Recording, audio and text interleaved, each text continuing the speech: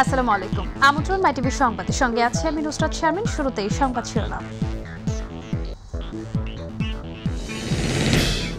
প্রধানমন্ত্রী শেখ হাসিনার নেতৃত্বে দেশের অর্থনৈতিক প্রবৃদ্ধির প্রশংসায় বিশ্ব নেতারা। বাংলাদেশে একটি সুষ্ঠু নির্বাচন দেখতে চায় ব্রিটেন, জানালেন পররাষ্ট্রমন্ত্রী। দেশের গণতন্ত্রপ্রিয় মানুষের কাছে স্মরণীয় দিন ৭ই মে। গণতন্ত্র পুনরুদ্ধারে জরুরি অবস্থার মাঝেও দেশে ফিরে আসেন বঙ্গবন্ধু কন্যা শেখ হাসিনা। থানার বাসিন্দাদের জন্য আফতাবনগরের নতুন আঞ্চলিক পাসপোর্ট অফিসের কার্যক্রম শুরু।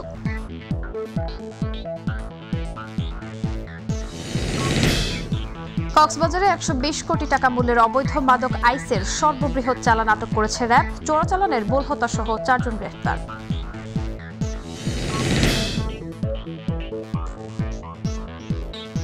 দর্শক শুনছিলেন সংবাদ শিরোনাম। সংবাদ এছাড়াও থাকছে mytvর রবিবারের নিয়মিত আয়োজন বিনোদন বিশ্ব।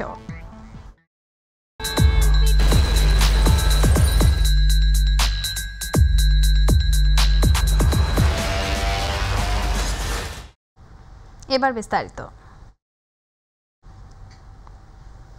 যুক্তরাজ্য সফরে বিভিন্ন দেশের রাষ্ট্রপ্রধানদের সঙ্গে বৈঠক করেছেন প্রধানমন্ত্রী শেখ হাসিনা। এ সময় শেখ হাসিনার নেতৃত্বে বাংলাদেশের অর্থনৈতিক প্রবৃদ্ধির প্রশংসা করেন বিভিন্ন দেশের রাষ্ট্রপ্রধানরা। এদিকে প্রধানমন্ত্রী শেখ হাসিনার সঙ্গে সৌজন্য সাক্ষাৎ করেছেন যুক্তরাজ্যের পররাষ্ট্রমন্ত্রী জেমস ক্লেভারলি। পরে পররাষ্ট্রমন্ত্রী ডক্টর একে আব্দুল মোমেন সাংবাদিকদের জানান, বাংলাদেশে একটি সুষ্ঠু নির্বাচন দেখতে চায় ব্রিটেন। সাইদুর রহমান আবিরের রিপোর্ট। প্রধানমন্ত্রী শেখ হাসিনার নেতৃত্বে বাংলাদেশের অর্থনৈতিক প্রবৃদ্ধির প্রশংসা করেছেন বিশ্বের বিভিন্ন দেশের রাষ্ট্রপতি ও প্রধানমন্ত্রী। মহামারী ও রাশিয়া ইউক্রেন যুদ্ধের নেতিবাচক প্রভাবের মধ্যেও কিভাবে বাংলাদেশ অর্থনৈতিক প্রবৃদ্ধি ধরে রেখেছে তা নিয়ে বিশ্ব নেতাদের মূল কৌতূহল। যুক্তরাজ্যের স্থানীয় সময় শনিবার ওয়েস্টমিনস্টার অ্যাবেতে রাজা তৃতীয় চার্লসের রাজ্য অভিষেক অনুষ্ঠানে অংশ নেন প্রধানমন্ত্রী শেখ হাসিনা। এ অনুষ্ঠান চলাকালে প্রধানমন্ত্রী মিশর ও রুয়ান্ডার president, Sierra Leone, Singapore, Sri Lanka, Gambia, Namibia ও উগান্ডার প্রধানমন্ত্রীর সঙ্গে মতবিনিময় করেন। এরপর লন্ডনে হোটেল ক্ল্যারিজে সফররত প্রধানমন্ত্রী শেখ হাসিনার সঙ্গে সৌজন্য সাক্ষাৎ করেন যুক্তরাজ্যের পররাষ্ট্রমন্ত্রী জেমস ক্লেভারলি। পরে পররাষ্ট্রমন্ত্রী ডক্টর একে আব্দুল মোমেন সাংবাদিকদের জানান, বাংলাদেশের আগামী নির্বাচন সুষ্ঠু ও নিরপেক্ষ হবে বলে আশা প্রকাশ করে ব্রিটেন। মাননীয় প্রধানমন্ত্রীর নেতৃত্বে বাংলাদেশে যে অর্থনীতি এত ভালো করছে তার প্রশংসা করেন এবং সেই সাথে উনি বাংলাদেশের আগামী নির্বাচন সম্পর্কে কথা বলেন। তারাও চান একটা সুষ্ঠু নির্বাচন হোক এবং সেই সাথে মাননীয় প্রধানমন্ত্রী বলেন যে আমরাও চাই একটি সুষ্ঠু সুন্দর, আর আমার দল সবসময় ডেমোক্রেসিকে গণতন্ত্রকে সমুন্নত রেখেছে। আমরাই বাংলাদেশে গণতন্ত্রের বলিষ্ঠ একটা অবস্থান তৈরি করেছি। এছাড়া প্রধানমন্ত্রী শেখ হাসিনার সঙ্গে সৌজন্য সাক্ষাৎ করেন ভুটানের রাজা জিগমে খেসার নামগেল ওয়াংচুক। ভারত হয়ে বাংলাদেশের সঙ্গে সরাসরি ট্রানজিটের প্রস্তাব দেন তিনি। সাইদুর রহমান আবির, mytv নিউজ ডেস্ক। আজ ৭ই মে। বাংলাদেশের গণতন্ত্রপ্রিয় মানুষের কাছে এটি একটি স্মরণীয় দিন। ২০০৭ সালের ৭ই মে তৎকালীন তত্ত্বাবধায়ক সরকার ঘোষিত জরুরি অবস্থা চলাকালীন যুক্তরাষ্ট্রের চিকিৎসা শেষে শত প্রতিকূলতা উপেক্ষা করে গণতন্ত্র পুনরুদ্ধার করতে বাংলাদেশে ফিরে আসেন বঙ্গবন্ধু কন্যা শেখ হাসিনা। তার হাত ধরেই তীব্র আন্দোলন সংগ্রামে নবম জাতীয় সংসদ নির্বাচন দিতে বাধ্য হয় তৎকালীন তত্ত্বাবধায়ক সরকার। আতিকুর রহমান তিতাসের রিপোর্ট। গণতন্ত্র পুনরুদ্ধারে শেখ হাসিনার দেশে ফেরার দিন আজ। ২০০৭ সালের এই দিনে তৎকালীন তত্ত্বাবধায়ক সরকার ঘোষিত জরুরি অবস্থা চলাকালে মার্কিন যুক্তরাষ্ট্রে চিকিৎসা শেষে শত প্রতিকূলতা উপেক্ষা করে বাংলাদেশে ফিরে আসেন শেখ হাসিনা। এর আগে আওয়ামী লীগ সভাপতি এবং বর্তমান প্রধানমন্ত্রী শেখ হাসিনাকে দেশে ফিরতে তৎকালীন তত্ত্বাবধায়ক সরকার নিষেধাজ্ঞা জারি করে, কিন্তু তিনি নিষেধাজ্ঞা উপেক্ষা করে দেশে ফেরার ঘোষণা দেন। স্বদেশ প্রত্যাবর্তনে তার ঐকান্তিক দৃঢ়তা, সাহস ও গণতন্ত্রকামী দেশবাসীর চাপে তৎকালীন তত্ত্বাবধায়ক সরকার নিষেধাজ্ঞা তুলে নিতে বাধ্য হয়। ৭ মে বর্তমান প্রধানমন্ত্রী শেখ হাসিনা ঢাকায় ফিরে আসলে লাখো জনতা তাকে সাদর অভ্যর্থনা জানায়। ঢাকা বিমানবন্দর থেকে মিছিল, শোভাযাত্রা সহ বঙ্গবন্ধু কন্যাকে ঐতিহাসিক বঙ্গবন্ধু ভবনে নিয়ে যাওয়া হয়। দেশে ফিরে তিনি জনগণের হারানো গণতান্ত্রিক অধিকার পুনঃপ্রতিষ্ঠায় শুরু করেন নবতর সংগ্রাম। তত্ত্বাবধায়ক সরকার ভীত সন্ত্রস্ত হয়ে 2007 সালের 16 জুলাই শেখ হাসিনাকে সাজানো মামলায় গ্রেফতার করে। 2008 সালের 11 জুন প্যারোলে মুক্তি পান তিনি। এরপর চিকিৎসার জন্য বিদেশ গমন এবং 4 ডিসেম্বর ফিরে আসেন বঙ্গবন্ধু কন্যা শেখ হাসিনা। এরপর শেখ হাসিনার সাহসী ও দূরদর্শী নেতৃত্বে ব্যাপক আন্দোলন সংগ্রামের মধ্য দিয়ে বাংলাদেশে গণতন্ত্র পুনরুদ্ধার হয়। আন্দোলনের মুখে জাতীয় সংসদ নির্বাচন দিতে বাধ্য হয় তৎকালীন তত্ত্বাবধায়ক সরকার। 2008 সালের 29 ডিসেম্বর অনুষ্ঠিত নবম জাতীয় সংসদের নির্বাচনে নিরঙ্কুশ সংখ্যাগরিষ্ঠতা নিয়ে সরকার গঠন করে আওয়ামী লীগের নেতৃত্বাধীন মহাজোট। সেই থেকে শুরু হয় দেশ ও আন্তর্জাতিক পরিমণ্ডলে বাংলাদেশের এগিয়ে যাবার গল্প। 41 সালে উন্নত আতিকুর রহমান তিতাস, মাইটিভি। মাথা তুলে দাঁড়াবে বাংলাদেশ। তত্ত্বাবধায়ক সরকার নিয়ে কোনো রাষ্ট্রের কোনো চাপ নেই বলে মন্তব্য করেছেন আওয়ামী লীগের সাধারণ সম্পাদক সড়ক পরিবহন ও সেতুমন্ত্রী ওবায়দুল কাদের। তিনি বলেন, বন্ধুপ্রতিম রাষ্ট্র হিসেবে সবাই বাংলাদেশে একটি অবাধ ও সুষ্ঠু নির্বাচন দেখতে চায়। দুপুরে সেতু ভবনে আয়োজিত এক অনুষ্ঠানে তিনি এসব কথা বলেন। নির্বাচনে জেতানোর গ্যারান্টি দিতে পারবে বিএনপি এমন পক্ষপাত দুষ্ট তত্ত্বাবধায়ক সরকারের দাবি করেছে বলেও মন্তব্য করেন সেতুমন্ত্রী।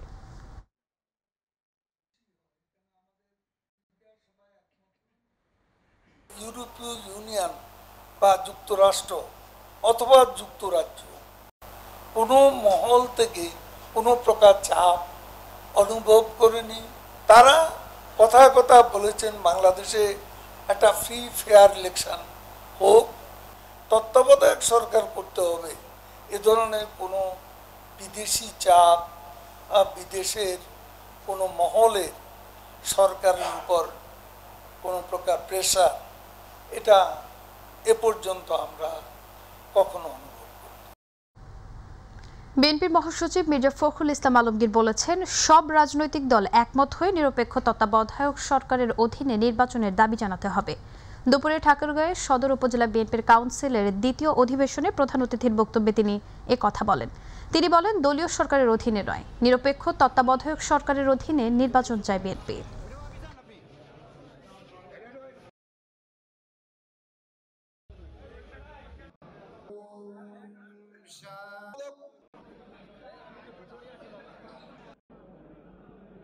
এখনো বলছি যে সমস্ত রাজনৈতিক দল একমত হয়ে যাচ্ছে এই নিরপেক্ষ তত্ত্বাবধায়ক সরকারের অধীনে নির্বাচনের ব্যবস্থা করতে হবে। গায়ের জোরে রাষ্ট্রযন্ত্রকে ব্যবহার করে নির্বাচন করা যাবে না। রাজধানীর 9 থানার বাসিন্দাদের জন্য নতুন আঞ্চলিক পাসপোর্ট অফিসের কার্যক্রম শুরু হয়েছে আজ। রাজধানীর আফতাবনগরের এফ ব্লকের 2 নম্বর সেক্টরের 4 তলায় একটি ভবনে ঢাকা পূর্ব নামে অফিসটির কার্যক্রম শুরু হয়েছে। সকাল 8টা থেকেই মুগদা, সবুজবাগ, শাহজাহানপুর, খিলগাঁও, রামপুরা, মতিঝিল, পল্টন, বাড্ডা, হাতিরঝিল থানার বাসিন্দারা পাসপোর্ট আবেদন নিয়ে লাইনে দাঁড়ান। প্রাথমিকভাবে নতুন অফিসের কার্যক্রমে সন্তুষ্টি প্রকাশ করেছেন সেবাগ্রহীতারা।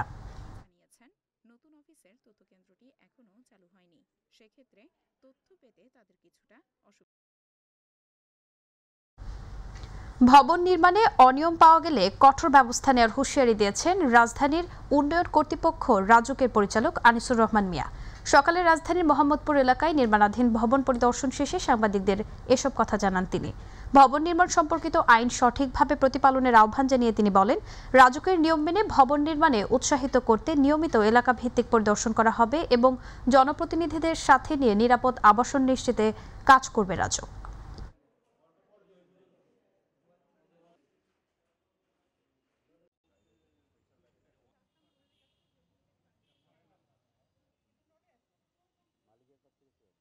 আমরা অব্যাহত এই ইন্সপেকশন চালিয়ে যাব। এর মাঝখানে রেগুলার ইন্সপেকশন তো থাকবেই, যারা এর সুনির্দিষ্ট দায়িত্বে আছেন। আর আমরা যারা এখানে রাজুকের chief engineer, chief architect, chief planner, member, director, ওনাদের নিয়ে আমরা হয়তো ভাগ করব। একসাথে গেলে ম্যান পাওয়ার এতটা লাগে না, যে মেম্বার সাহেবদের দিয়ে একটা করে টিম করে আমরা হয়তো অ্যাট এ টাইম 4-5টা বিল্ডিংয়ে যেতে পারবো। কক্সবাজার জেলার উখিয়ার পালংখালী এলাকা থেকে 120 কোটি টাকা মূল্যের অবৈধ মাদক আইসের সর্ববৃহৎ চালান আটক করেছে র্যাব। 24.2 কেজি আইস সহ কক্সবাজার কেন্দ্রিক আইস চোরাচালানের অন্যতম হোতাসহ 4 জনকে গ্রেফতার করা হয়। দুপুরে কক্সবাজার র্যাব 15 এর সদর দপ্তরে সংবাদ সম্মেলনে মিডিয়া উইং এর পরিচালক খন্দকার আলমঈন সাংবাদিকদের জানান, গোপন সংবাদের ভিত্তিতে র্যাবের একটি দল উখিয়ার পালংখালী এলাকায় অভিযান চালিয়ে আইস উদ্ধার করে।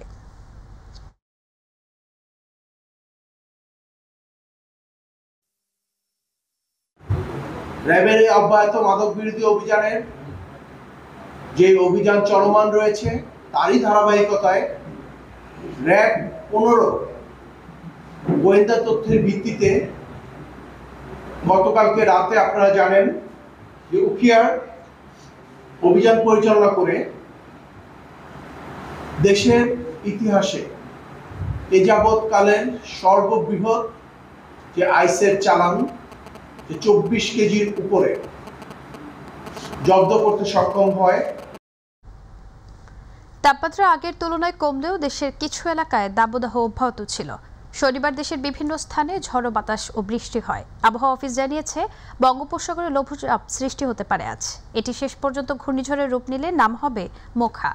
সকাল 9টা থেকে পরবর্তী 24 ঘন্টার পূর্বাভাসে আবহাওয়া অধিদপ্তর জানিয়েছে, খুলনা, বরিশাল এবং চট্টগ্রাম বিভাগের 2-1 জায়গায় অস্থায়ীভাবে দমকা ও ঝড়ো হাওয়া সহ বৃষ্টি অথবা বজ্রসহ বৃষ্টি হতে পারে।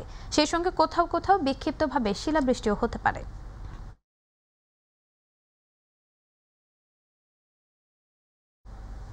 পাবনা 1 ও 2 আসনের সীমানা সংক্রান্ত জটিলতা নিরসনে নির্বাচন কমিশনে গণশুনানি অনুষ্ঠিত হয়েছে।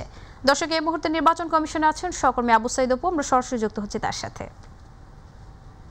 অপু, পাবনার 2 আসনের সীমানা জটিলতা এবং গাজীপুর সিটি নির্বাচন নিয়ে ইসির সর্বশেষ কি খবর আছে আপনার কাছে?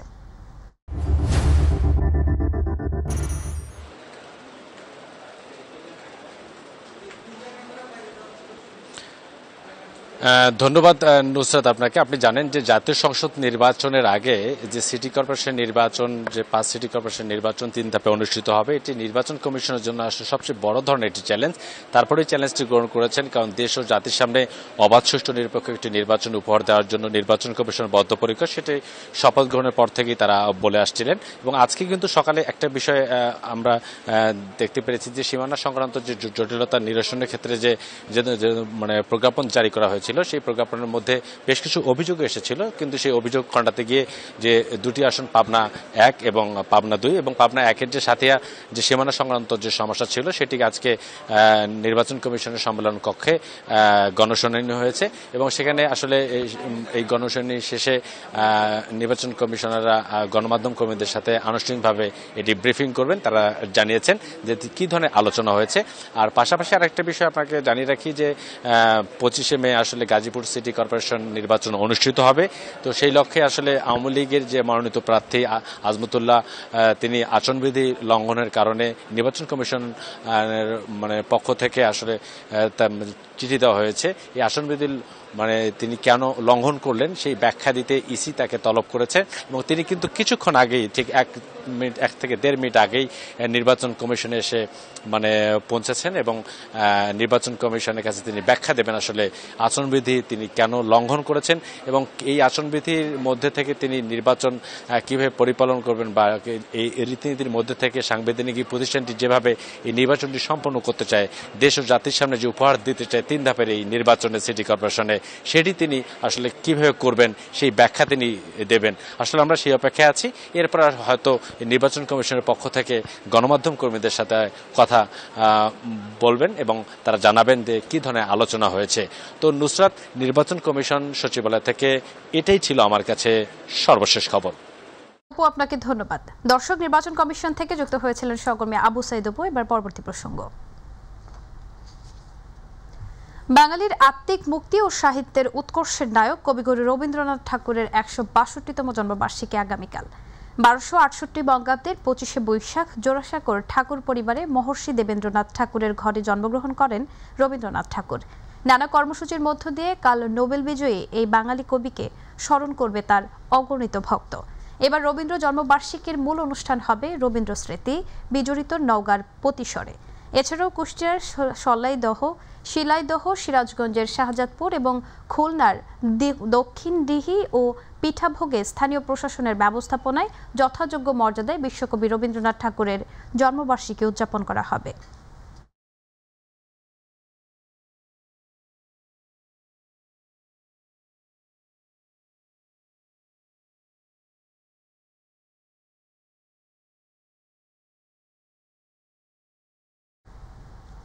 রংপুরে মাঠ জুড়ে বোরো ধানের বাম্পার ফলন হয়েছে। রংপুর কৃষি অফিসের তথ্য মতে এ জেলায় এবার লক্ষ্যমাত্রার চেয়ে বেশি ধান উৎপাদন হয়েছে। ফলে আগাম ধান কাটা এবং মাড়াইয়ে ব্যস্ত সময় পার করছেন সেখানকার কৃষকরা। ভালো ফলন পাওয়ায় খুশি হলেও বাজারে ধানের ন্যায্য দাম নিয়েও সংশয় তাদের। প্রতিনিধি মাহমুদুল হাসানের রিপোর্ট, জানাচ্ছেন শামস তাবরিজ উচ্ছ্বাস। রংপুরের বিস্তীর্ণ মাঠ জুড়ে সোনালী ধানের সমারোহ। যেদিকে চোখ যায় কেবল সোনালী রঙের ধান। পাকা ধানের গন্ধে মুখরিত চারপাশ। সোনালী ধান কেটে এখন শুধু গোলায় ভরায় ব্যস্ত সময় পার করছেন কৃষকরা। এবারে বোরো চাষে ভালো ফলন হয় খুশি কৃষক। আবার সার কীটনাশকের দাম বৃদ্ধি হওয়ায় বাজারে ধানের ন্যায্য দাম নিয়েও শঙ্কায় তারা। যে রকম সারের দাম, কীটনাশকের দাম, তাতে করে ধান আবাদ করে পোষায় না। 700 টাকা নাকি ধানের মন, শুনি তো মাথায় খারাপই হয়ে গেল। আমরা তো দামই পাচ্ছি না। এই বাজারে যে দাম, মনে করেন যে সার ওষুধ কিনতেই তো আমাদের শেষ হয়েছে। চলতি বছরে জেলায় বোরো উৎপাদনের লক্ষ্যমাত্রা ছাড়িয়ে গেছে বলে জানিয়েছে কৃষি বিভাগ। তবে আবহাওয়া যে কোনো সময় খারাপ হতে পারে, সেজন্য ধান 80% পাকলেই তা কেটে মাড়াই করে ঘরে তুলতে হবে। 80% ধান পাকলে কোনোভাবেই যেন এই ধানটা বিলম্ব না করা হয়, আমরা কৃষকদেরকে এই জন্য উৎসাহিত করছি। 6500 হেক্টর জমির আগাম বোরো ধান, যেটা মূলত বৃধান 28 বা বৃধান 74, এগুলোর কর্তন শুরু হয়েছে। আগাম হিসেবে এগুলোর ফলনও সন্তোষজনক। ঠিকমতো ধান কাটতে পারলে ও প্রাকৃতিক দুর্যোগ না হলে কৃষকের স্বপ্ন পূরণ হবে বলে মনে করছেন সংশ্লিষ্টরা। শামস তাবরিজ উচ্ছ্বাস, myTV নিউজ ডেস্ক। স্বাধীনতা পদকপ্রাপ্ত বীর মুক্তিযোদ্ধা ও শ্রমিক নেতা আহসানুল্লাহ মাস্টারের 19তম শাহাদাত বার্ষিকী আজ। 2004 সালের এই দিনে বিরোধী দলীয় সংসদ সদস্য থাকা অবস্থায় নোয়াগাঁও প্রাইমারি স্কুল মাঠে স্থানীয় স্বেচ্ছাসেবক লীগের এক সভায় সন্ত্রাসীদের গুলিতে নিহত হন তিনি। 2005 সালের 16 এপ্রিল দ্রুত বিচার আইনে তার হত্যা মামলার রায় হয়। ওই মামলায় 6 জনের মৃত্যুদণ্ড ও 2 জনের যাবজ্জীবন কারাদণ্ড বহাল রাখে হাইকোর্ট। আহসানুল্লাহ মাস্টার বাংলাদেশ আওয়ামী লীগের মনোনীত প্রার্থী হিসেবে 7ম এবং 8ম জাতীয় সংসদ নির্বাচনে গাজীপুর 2 আসনের নির্বাচিত সংসদ সদস্য ছিলেন। তার মৃত্যুবার্ষিকীতে রাষ্ট্রপতি মোহাম্মদ শাহাবুদ্দিন এবং প্রধানমন্ত্রী শেখ হাসিনা পৃথক বাণী দিয়েছেন। এবার আন্তর্জাতিক প্রসঙ্গ।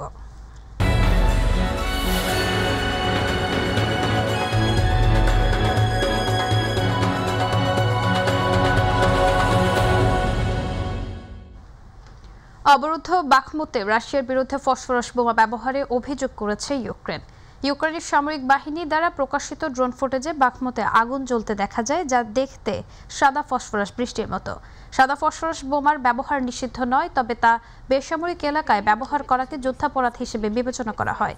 ফসফরাস বোমা দ্রুত ছড়িয়ে পড়া আগুন তৈরিতে সাহায্য করে, যা নেভানো কঠিন। এর আগেও রাশিয়ার বিরুদ্ধে এ ধরনের অস্ত্র ব্যবহারের অভিযোগ ওঠে। বাখমুত এলাকায় হামলায় এ পর্যন্ত মস্কোর হাজার হাজার সৈন্য মারা গেছে বলে পশ্চিমা কর্মকর্তারা ধারণা করছেন।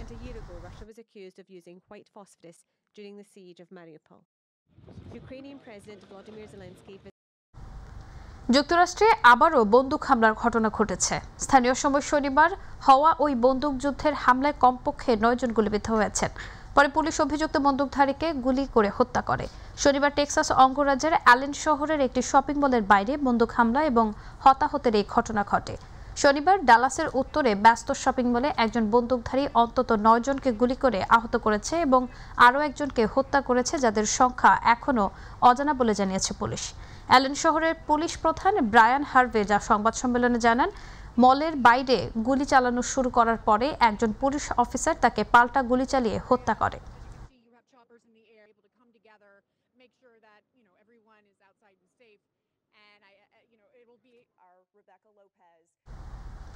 দখলকৃত পশ্চিম তীরে ইসরায়েলি আগ্রাসন চলছেই। শনিবার ইসরায়েলি সেনাদের অভিযানে 2 ফিলিস্তিনি নিহত হয়েছে। তেল আবিবের দাবি, গেল সপ্তাহের শুরুর দিকে ইসরায়েলি সৈন্যদের লক্ষ্য করে গুলি ছোড়ার ঘটনায় জড়িতদের সন্ধানে চালানো হয় তল্লাশি। এক বিবৃতিতে জানানো হয়, 2 বন্দুকধারী পালানোর চেষ্টার সময় গুলি ছোড়ে ইসরায়েলি সেনারা। ফিলিস্তিনের স্বাধীনতাকামী সংগঠন হামাস জানায়, নিহতরা তাদের একটি অঙ্গ সংগঠনের সদস্য ছিলেন। দুজনেরই বয়স 22 বছর। ফিলিস্তিনি স্বাস্থ্য মন্ত্রণালয় জানায়, নিহতদের বুকে, গলায় ও পেটে গুলি করা হয়েছে। কানাডার পশ্চিমাঞ্চলীয় আলবার্টা প্রদেশে দাবানলের কারণে জরুরি অবস্থা জারি করা হয়েছে। পুরো পশ্চিমাঞ্চল জুড়ে দাবানল ছড়িয়ে পড়েছে। ইতিমধ্যে প্রায় 25,000 মানুষ নিজেদের বাড়িঘর ছেড়ে পালাতে বাধ্য হয়েছে। ওই অঞ্চলে শতাধিক ছোট বড় দাবানল ছড়িয়ে পড়ছে। এদিকে এডসন শহরের বাসিন্দাদের অবিলম্বে শহর ছেড়ে যাওয়ার পরামর্শ দেওয়া হয়েছে। শহরটির প্রিমিয়ার ড্যানিয়েল স্মিথ জানান, দাবানলে 1,22,000 হেক্টর এলাকা আগুনে পুড়ে ছাই হয়ে গেছে। প্রবল বাতাসের কারণে অনেক স্থানে আগুন নিয়ন্ত্রণের বাইরে চলে যাচ্ছে। দাবানলের সবচেয়ে ক্ষতিগ্রস্ত হয়েছে ব্রেটন ভ্যালি এবং ফক্স লেক, যেখানে 20টির মতো বাড়িঘর পুড়ে গেছে। এবার বিনোদন বিশ্ব। ভারতের বক্স অফিসে একাধিক নজির সৃষ্টি করার পর বাংলাদেশে ঝড় তুলতে এসেছিল পাঠান। 5ই মে ছবিটি মুক্তি পাওয়ার কথাও ছিল, তাও শুক্রবার ছবিটি বাংলাদেশে মুক্তি পায়নি। কিন্তু কেন? ছবিটি তাহলে কবে মুক্তি পাচ্ছে জানাবো এবার জুবাইর রহমানের রিপোর্টে।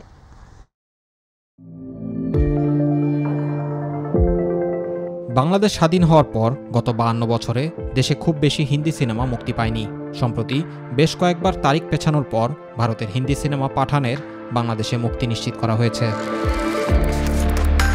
কয়েকবার তারিখ পেছানোর পর অবশেষে আগামী 12ই মে বাংলাদেশের প্রেক্ষাগৃহে মুক্তি পেতে যাচ্ছে শাহরুখ খান অভিনীত সিনেমাটি। শুরুতে জানা গিয়েছিল 5ই মে মুক্তি পাবে পাঠান, কিন্তু সেন্সর সার্টিফিকেট হাতে আসতে দেরি হওয়ায় এবং ঈদে মুক্তি পাওয়া দেশীয় সিনেমাগুলোর কথা ভেবে 1 সপ্তাহ পেছানো হয়েছে সিনেমাটির মুক্তি। বাংলাদেশের শাহরুখের সিনেমাটির আমদানি করছে অনন্য মামুনের অ্যাকশন কাট এন্টারটেইনমেন্ট। জানা গেছে বাংলাদেশের 32টি সিঙ্গেল স্ক্রিন ও মাল্টিপ্লেক্সে পাঠান মুক্তি পাচ্ছে। সাফটা চুক্তির আওতায় গত 11 এপ্রিল 5টি শর্ত মেনে 2 বছরের জন্য 18টি হিন্দি সিনেমা আমদানির অনুমতি পরিপ্রেক্ষিতে বাংলাদেশে মুক্তি পাচ্ছে এই সিনেমা। পরিচালক সিদ্ধার্থ আনন্দের সিনেমাটি ইতিমধ্যেই গ্লোবাল বক্স অফিসে 1,000 কোটি টাকার ব্যবসা করেছে। ওটিটি প্ল্যাটফর্ম অ্যামাজন প্রাইম ভিডিওতেও মুক্তি পেয়েছে এই স্পাই থ্রিলার। তারপরেও বাংলাদেশে কেমন ব্যবসা করবে সিনেমাটি সেটাই দেখার বিষয়। Jubair Rahman, MyTV news. সংবাদের শেষ প্রান্তে আমরা যাবার আগে আরও একবার জানিয়ে দিচ্ছি সংবাদ শিরোনাম। প্রধানমন্ত্রী শেখ হাসিনার নেতৃত্বে বাংলাদেশের অর্থনৈতিক প্রবৃদ্ধির প্রশংসায় বিশ্ব নেতারা। বাংলাদেশে একটি সুষ্ঠু নির্বাচন দেখতে চায় ব্রিটেন, জানালেন পররাষ্ট্রমন্ত্রী। দেশের গণতন্ত্রপ্রিয় মানুষের কাছে স্মরণীয় দিন 7ই মে। গণতন্ত্র পুনরুদ্ধারে জরুরি অবস্থার মাঝেও দেশে ফিরে আসেন বঙ্গবন্ধু কন্যা শেখ হাসিনা। রাজধানীর 9 থানার বাসিন্দাদের জন্য আফতাবনগরের নতুন আঞ্চলিক পাসপোর্ট অফিসের কার্যক্রম শুরু।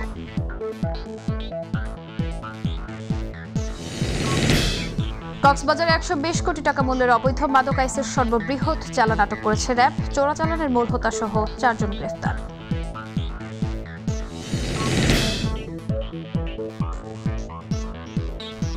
দর্শক, সঙ্গে থাকার জন্য ধন্যবাদ। ইউটিউবে মাইটিভির সংবাদ পেতে ভিজিট করুন youtube/mytvbd নিউজ এবং আমাদের অনুষ্ঠান দেখতে ভিজিট করুন youtube/mytvbangla, facebook/mytvbangla। আমাদের পরবর্তী জেলা সংবাদ বিকেল 5টায় দেখার আমন্ত্রণ জানিয়ে বিদায় নিচ্ছি আমি নুসরাত শারমিন। আল্লাহ হাফেজ।